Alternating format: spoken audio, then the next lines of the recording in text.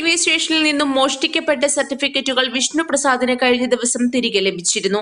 തൃശൂർ വടക്കുനാഥ ക്ഷേത്രത്തിന് സമീപത്ത് നിന്നാണ് സർട്ടിഫിക്കറ്റുകൾ അടങ്ങിയ ഫയൽ തിരികെ ലഭിച്ചത്.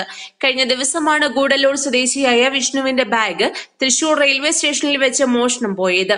സർട്ടിഫിക്കറ്റുകൾ നഷ്ടമായെന്നും അത് തിരികെ ലഭിക്കാൻ സഹായിക്കണമെന്നുമുള്ള വിഷ്ണുവിന്റെ അഭ്യർത്ഥന സോഷ്യൽ മീഡിയയിൽ വ്യാപകമായി പ്രചരിച്ചിരുന്നു. വാർത്ത കണ്ട തളിക്കുളം സ്വദേശിയായ ഷാഹിദും സുഹൃത്ത് പത്താങ്കൽ സ്വദേശി ഇമ്രാനും സ്വരാജ് റൗണ്ടിൽ ഉപേക്ഷിക്കപ്പെട്ട നിലയിലാണ് സർട്ടിഫിക്കറ്റുകൾ അടങ്ങിയ ഫയൽ കണ്ടെത്തിയത്. കുരുപ്പം റോഡിൽ ഗ്രാഫിക് ഡിസൈനിംഗ് സ്ഥാപനം നടത്തുകയാണ് ഷാഹിദ്. ഇവിടുത്തെ ജീവനക്കാരനാണ് ഇമ്രാൻ. വെള്ളിയാഴ്ച 4 മണിക്ക് പുറത്തിറങ്ങിയപ്പോഴാണ് ഫയൽ കണ്ടത്. തുടർന്ന് ഫയൽ ഇവർ പോലീസ് സ്റ്റേഷനിൽ ഏൽപ്പിച്ചു.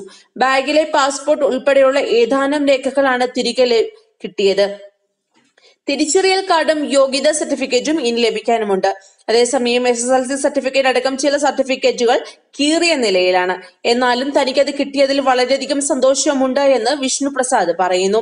താനത് എങ്ങനെയെങ്കിലും ശരിയാക്കി എടുത്തുകൊള്ളാമെന്നും വിഷ്ണു പറയുന്നുണ്ട്.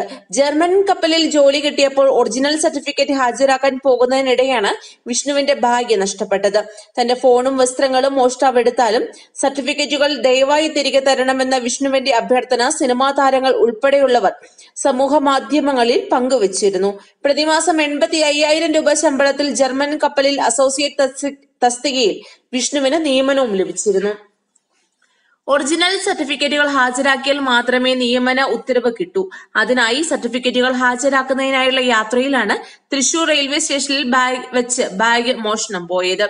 പാസ്പോർട്ട്, കപ്പലിൽ യാത്ര ചെയ്യാനുള്ള അനുമതി പത്രം തുടങ്ങിയവയെല്ലാം ഈ ബാഗിലായിരുന്നു. സംഭവത്തിൽ റെയിൽവേ പോലീസ് കേസെടുത്ത് അന്വേഷണം ആരംഭിച്ചിരുന്നു.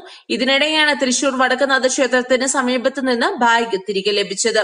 വാർത്ത കണ്ടതിനാലാണ് തങ്ങൾക്ക് തപ്പിയിറങ്ങിയപ്പോൾ ഇത് ലഭിച്ചതെന്ന് ഈ ബാഗ് തിരികെ കൊടുത്ത 2 യുവാക്കളും പറയുന്നു.